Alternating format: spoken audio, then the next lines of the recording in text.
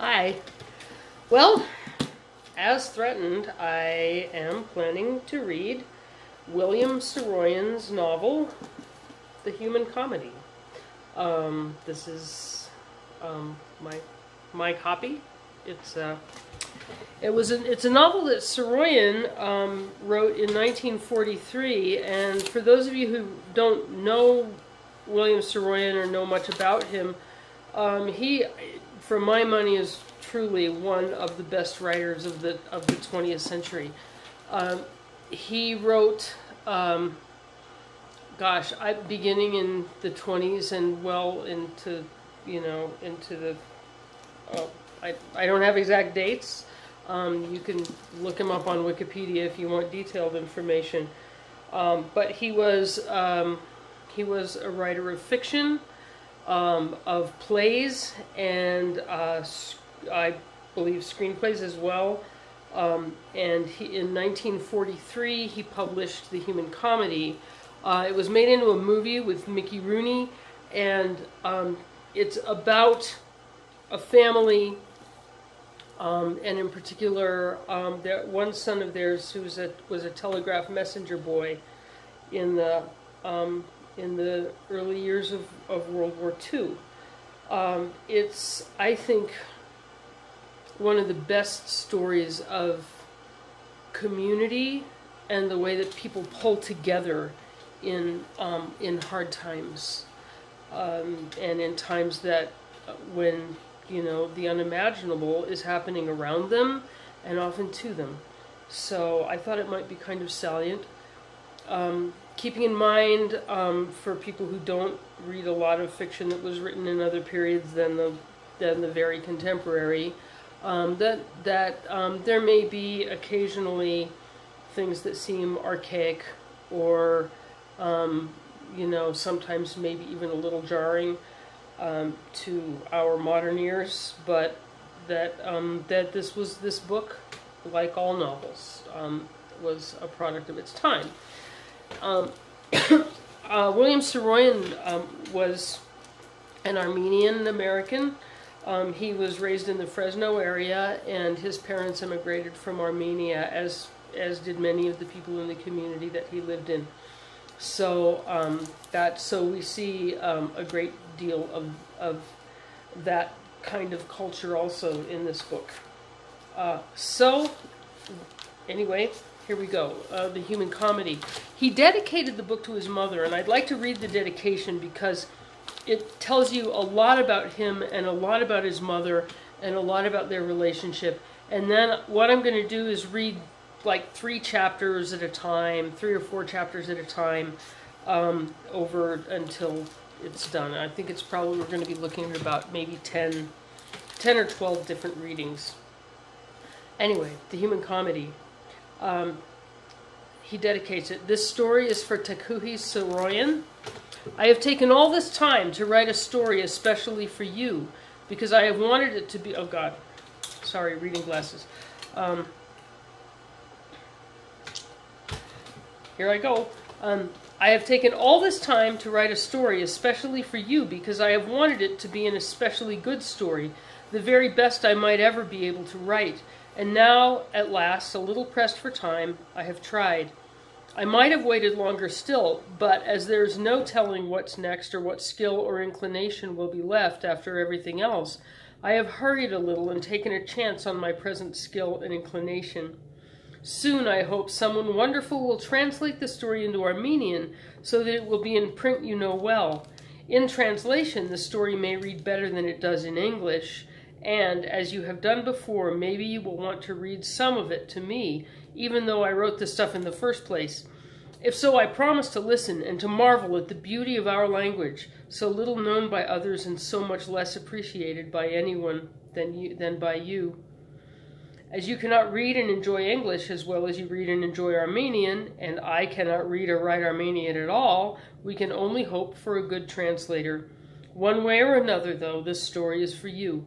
I hope you like it. I have written it as simply as possible, with that blending of the severe and the light-hearted, which is especially yours and our family's. The story is not enough, I know, but what of that? It will surely seem enough to you, since your son wrote it and meant so well. W.S. It's illustrated. This is one of the characters, Ulysses, a 4-year-old boy. And it is with Ulysses that the book opens. First, this sip of beer. Chapter 1, Ulysses. The little boy named Ulysses Macaulay one day stood over the new gopher hole in the backyard of his house on Santa Clara Avenue in Ithaca, California. The gopher of this hole pushed up fresh, moist dirt and peeked out at the boy, who was certainly a stranger but perhaps not an enemy. Before this miracle had been fully enjoyed by the boy, one of the birds of Ithaca flew into the old walnut tree in the backyard, and after settling itself on a branch, broke into rapture, moving the boy's fascination from the earth to the tree. Next, best of all, a freight train puffed and roared far away. The boy listened and felt the earth beneath him tremble with the moving of the train. Then he broke into running, moving, it seemed to him, swifter than any life in the world. When he reached the crossing, he was just in time to see the passing of the whole train, from locomotive to caboose. He waved to the engineer, but the engineer did not wave back to him. He waved to 5 others who were with the train, but not one of them waved back. They might have done so, but they didn't. At last, a Negro appeared, leaning over the side of a gondola. Above the clatter of the train, Ulysses heard the man singing, "Weep no more, my lady, oh weep no more today. We will sing one song for the old Kentucky home, for the old Kentucky home far away." Ulysses waved to the Negro too, and then a wondrous and unexpected thing happened. This man, black and different from all the others, waved back to Ulysses, shouting, "Going home, boy! Going back where I belong!" The small boy and the Negro waved to one another until the train was almost out of sight. Then Ulysses looked around. There it was, all around him, funny and lonely, this world of his life. The strange, weed-infested, junky, wonderful, senseless yet beautiful world. Walking down the track came an old man with a rolled bundle on his back. Ulysses waved to this man too, but the man was too old and too tired to be pleased with a small boy's friendliness. The old man glanced at Ulysses as if both he and the boy were already dead. The little boy turned slowly and started for home. As he moved, he still listened to the passing of the train, the singing of the Negro, and the joyous words, "Going home, boy, going back where I belong." He stopped to think of all of this, loitering beside a china ball tree and kicking at the yellow, smelly, fallen fruit of it. After a moment, he smiled the smile of the Macaulay people, the gentle, wise, secret smile which said yes to all things. When he turned the corner and saw the Macaulay house, Ulysses began to skip, kicking up a heel. He tripped and fell because of his merriment, but got to his feet and went on. His mother was in the yard, throwing feed to the chickens. She watched the boy trip and fall and get up and skip again. He came quickly and quietly and stood beside her, and then went to the hen nest to look for eggs. He found one. He looked at it a moment, picked it up, brought it to his mother, and very carefully handed it to her, by which he meant what no man can guess, and what no child can remember to tell.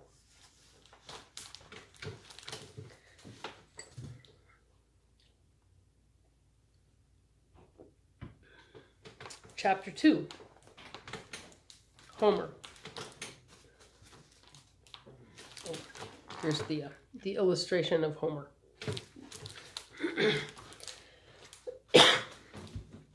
His brother Homer sat on the seat of a second-hand bicycle which struggled bravely with the dirt of a country road. Homer Macaulay wore a telegraph messenger's coat, which was far too big, and a cap which was not quite big enough. The sun was going down in a somnolence of evening peace, deeply cherished by the people of Ithaca. All about the messenger orchards and vineyards rested in the old earth of California. Even though he was moving along swiftly, Homer was not missing any of the charm of the region. "Look at that," he kept saying to himself, of earth and tree, sun and grass and cloud. "Look at that, will you?" He began to make decorations with the movement of his bike, and to accompany these ornaments of movement, he burst out with a shouting of music, simple, lyrical, and ridiculous. The theme of this opera was taken over in his mind by the strings of an orchestra, then supplemented by the harp of his mother and the piano of his sister Bess. And finally, to bring the whole family together, an accordion came into the group, saying the music with a smiling and somber sweetness as Homer remembered his brother Marcus. Homer's music fled before the hurrying clatter of 3 incredible objects moving across the sky. The messenger looked up at these objects and promptly rode into a small dry ditch. "Airplanes," Homer said to himself. A farmer's dog came swiftly and with great importance, barking like a man with a message. Homer ignored the message, turning only once to spoof the animal by saying, "Arf, arf!" He seated himself on the bicycle again and rode on. When he reached the beginning of the residential district of the city, he passed a sign without reading it. "Ithaca, California, east, west, home is best. Welcome, stranger." He stopped at the next corner to behold a long line of army trucks full of soldiers roll by. He saluted the men, just as his brother Ulysses had waved to the engineer and the hobos. A great many soldiers returned the messenger's salute. Why not? What did they know of anything? Chapter 3. The Telegraph Office. That's the illustration. It was evening in Ithaca when Homer finally drew up in front of the telegraph office. The clock in the window said 2 minutes past 7. Inside the office, Homer saw Mr. Spangler, the manager of the telegraph office, counting the words of a telegram which a tired-looking, troubled young man of 20 or so had just handed him. As he came into the office, Homer listened to Mr. Spangler and the young man. 14 words collect, Spangler said. He paused a moment, glancing at the boy. "A little short of money?" The boy couldn't reply immediately, but soon he said, "Yes, sir, a little, but my mother will send me enough to get home on." "Sure," Spangler said. "Where have you been?" "Nowhere, I guess," the boy said, and began to cough. "How long will it take the telegram to get to my mother?" "Well," Spangler said, "it's pretty late in the East now. It's not easy to raise money late at night sometimes, but I'll rush the telegram right through." Without looking at the boy again, Spangler went through his pockets, coming out with a handful of small coins, 1 piece of currency, and a hard-boiled egg. "Here," he said, "just in case." He handed the boy the currency. "You can pay me back when your mother sends the money," he said. He indicated the egg. "I picked it up in a bar 7 days ago. Brings me luck." The boy looked at the money. "What's this?" he said. "It's nothing," Spangler said. "Thanks," the boy said. He stopped, amazed and embarrassed. "Thanks," he said again, and hurried out of the office. Spangler took the telegram over to William Grogan, the night shift telegraph operator and wire chief. "Send it paid, Willie," he said. "I'll pay for it myself." Mr. Grogan put his hand around the bug and began rattling off the telegram, letter by letter. "Mrs. Margaret Strickman, 1874 Biddle Street, York, Pennsylvania. Dear Ma, please telegraph $30. Want to come home. Am fine. Everything okay. John."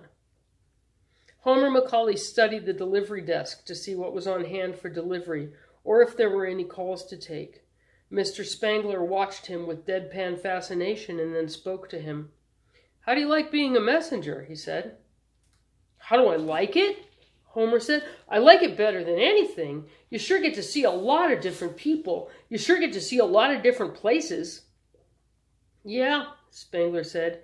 He paused to look at the boy a little closer. "How did you sleep last night?" "Fine," Homer said. "I was pretty tired, but I slept fine." "Did you sleep a little at school today?" "A little." "What subject?" "Ancient history." What about sports? Spangler said. I mean, what about not being able to take part in them on account of having this job? I take part in them, Homer said. We have a physical education period every day. Is that so? Spangler said. I used to run the 220 low hurdles when I went to Ithaca High, Valley champion. The manager of the telegraph office paused and then went on. You really like this job, don't you? I'm going to be the best messenger this office ever had, Homer said. Okay, Spangler said, just don't kill yourself. Don't go too fast. Get there swiftly, but don't go too fast. Be polite to everybody. Take your hat off in elevators. And above all things, don't lose a telegram. Yes, sir. Working nights is different from working days, Spangler went on. Taking a telegram to Chinatown or out to the sticks is liable to scare a fellow. Well, don't let it scare you. People are people. Don't be scared of them. How old are you? Homer gulped. 16, he said. Yeah, I know, Spangler said. You said that yesterday. We're not supposed to hire a boy unless he's at least 16, but I thought I'd take a chance on you. How old are you? 14, Homer said. Well, Spangler said, you'll be 16 in 2 years. Yes, sir, Homer said. If anything comes up that you don't understand, Spangler said, come to me. Yes, sir, Homer said. He paused. What about singing telegrams? Nothing to them, Spangler said. We don't get many of them. You've got a pretty good voice, haven't you? I used to sing at the First Presbyterian Sunday School of Ithaca, Homer said. That's fine, Spangler said. That's exactly the kind of voice we need for our singing telegrams. Now, let's say Mr. Grogan over there was sent a birthday greeting. How would you do it? Homer went over to Mr. Grogan and sang, Happy birthday to you, happy birthday to you, happy birthday, dear Grogan, happy birthday to you. Thank you, Mr. Grogan said. That's fine, Spangler said to Homer, but you wouldn't say dear Grogan, you'd say dear Mr. Grogan. What are you going to do with the $15 a week? Give it to my mother, Homer said. All right, Spangler said, from now on you're working. Steady. You're part of this outfit. Watch things, listen carefully, keep your eyes and ears open. The manager of the telegraph office looked away at nothing a moment and then said, What future have you mapped out for yourself? Future? Homer said. He was a little embarrassed because all his life, from day to day, he had been busy mapping out a future, even if it was only a future for the next day. Well, he said, I don't know for sure, but I guess I'd like to be somebody someday. Maybe a composer or somebody like that. Someday. That's fine, Spangler said, and this is the place to start. Music all around you, real music, straight from the world, straight from the hearts of people. Hear those telegraph keys? Beautiful music. Yes, sir, Homer said. Spangler asked suddenly, You know where Chatterton's Bakery is on Broadway? Here's a quarter. Go get me 2 day-old pies, apple and coconut cream, 2 for a quarter. Yes, sir, Homer said. He caught the quarter. Spangler tossed to him and ran out of the office. Spangler looked after him, moving along into idle, pleasant, nostalgic dreaming.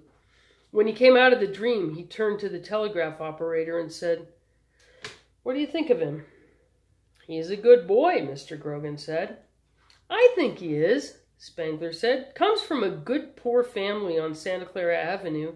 No father, brother in the army, mother works in the packing houses in the summer, sister goes to state college. He's a couple of years under age is all. I'm a couple over age, Mr. Grogan said. We'll get along. Spangler got up from his desk. If you want me, he said, I'll be at Corbett's. Share the pies between you.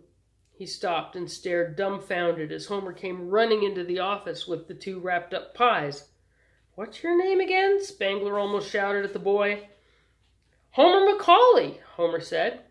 The manager of the telegraph office put his arm around the new messenger. All right, Homer McCauley, he said. You're the boy this office needs on the night shift. You're probably the fastest-moving thing in the San Joaquin Valley.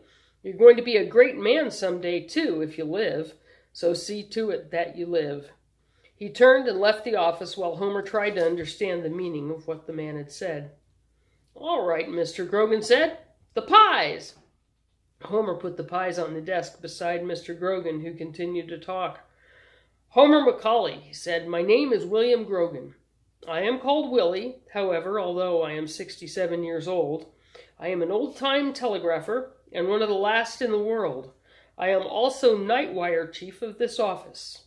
I am also a man who has memories of many wondrous worlds gone by. I am also hungry. Let us feast together on these pies, the apple and the coconut cream. From now on, you and I are friends." "Yes, sir," Homer said. The old telegraph operator broke open one of the pies and broke it into 4 parts, and they began to eat coconut cream.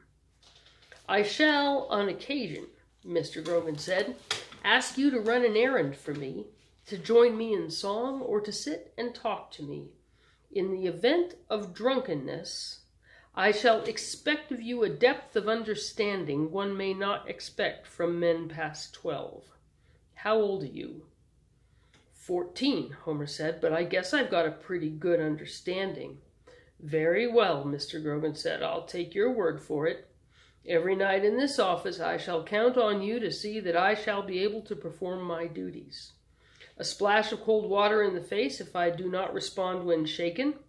This is to be followed by a cup of hot black coffee from Corbett's." "Yes, sir," Homer said. "On the street, however," Grogan continued, "the procedure is quite another thing. If you behold me wrapped in the embrace of alcohol, greet me as you pass, but make no reference to my happiness. I am a sensitive man and prefer not to be the object of public solicitude." "Cold water and coffee in the office," Homer said. "Greeting in the street." "Yes, sir." Mr. Grogan went on, his mouth full of coconut cream.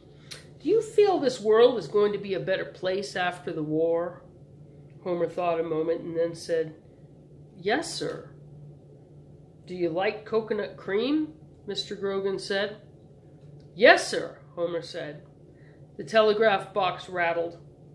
Mr. Grogan answered the call and took his place at the typewriter, but went on talking. "I, too, am fond of coconut cream," he said. "Also music, especially singing. I believe I overheard you say that once upon a time you sang at Sunday school. Please be good enough to sing one of the Sunday school songs while I type this message from Washington, D.C." Homer sang Rock of Ages while Mr. Grogan typed the telegram. It was addressed to Mrs. Rosa Sandoval, 1129 G Street, Ithaca, California, and in the telegram, the War Department informed Mrs. Sandoval that her son, Juan Domingo Sandoval, had been killed in action. Mr. Grogan handed the message to Homer. He then took a long drink from the bottle he kept in the drawer beside his chair. Homer folded the telegram, put it in an envelope, sealed the envelope, put the envelope in his cap, and left the office. When the messenger was gone, the old telegraph operator lifted his voice, singing Rock of Ages, for once upon a time he too had been as young as any man.